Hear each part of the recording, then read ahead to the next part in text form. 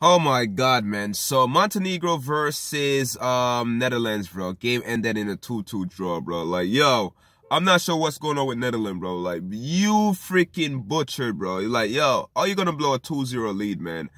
Two guys came off the bench for Montenegro and scored 2 goals within like 4 minutes, bro. At the end of the game too, man. So shout out to my boy Memphis Depay, man. Memphis Depay, man, yo. He's like, yo, he's been doing this thing for Netherlands for a long time, bro. I don't think people give him as much credit for Netherlands, bro. Like, he been playing for Netherlands, like, at very, very good, man, for them since he was like 18, 19, bro. Like, and he's like almost 30 years old and he's still doing it, bro. So shout out to him. Scoring the 2 goals, man to match for me. He was very good overall.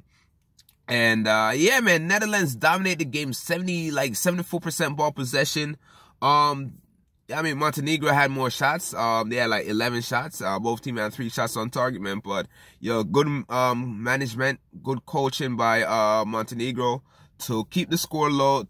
And the coach brought on 2 players that really made the difference, man. And 2 guys came on and scored the 2 vital goals, man. So great win for Montenegro. I mean, great draw overall.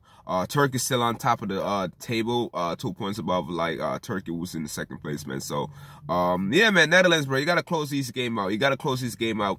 The goalkeeper, I believe it is like Bilo. He had a horrible game. Blin had a very bad game. Wijnaldum, very bad game. Malin, bro. Shout out to Malin, bro. I really want to see this guy succeed, really. Become a great player. I've been watching him for a long time. I remember when he was on the Ajax team.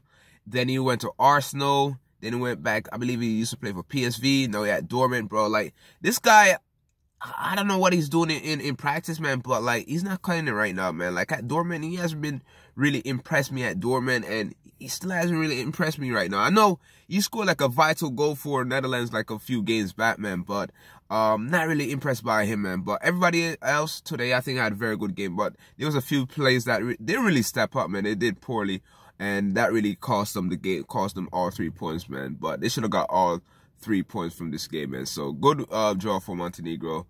Netherlands, you got to step your game up, man. But subscribe, leave a like, leave a comment. With that, I'm out of here. Peace.